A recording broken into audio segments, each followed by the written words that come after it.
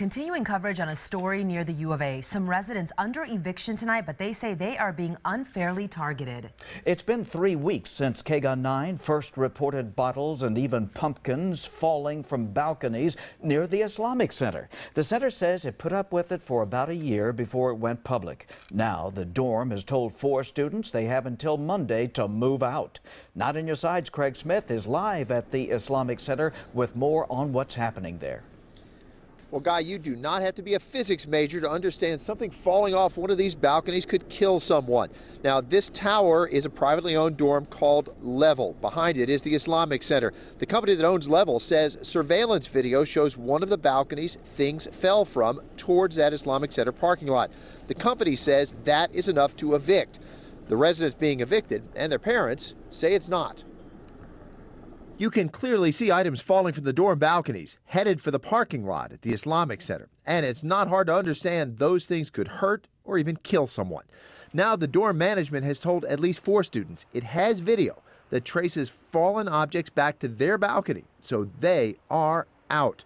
Benjamin is one of those students. He asked us not to show his face or use his real name.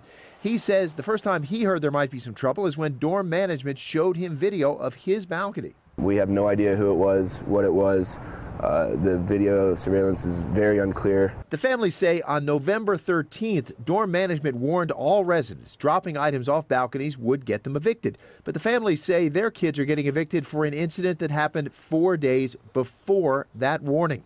Management says the eviction order stands because even without the warning, the lease makes it clear residents are responsible for controlling what happens in their apartments, even if somebody else did it.